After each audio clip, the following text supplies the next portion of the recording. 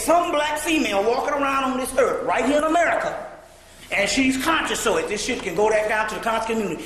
Inside of her, they got one sister that's got a vagina that's got the whole universe walking around in that shit.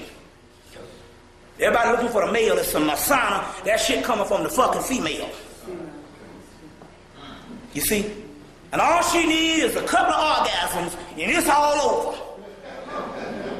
She get about 50 in the intervals if the brother can keep his shit right for the long haul, and it's all over. But if they got a Christian, they can lock down shit by telling you your shit is evil. You see what I'm saying? Your shit is evil. You ever hear of sex demons? But you know, Damians means melanin. Damians, amens, almonds, hidden substance.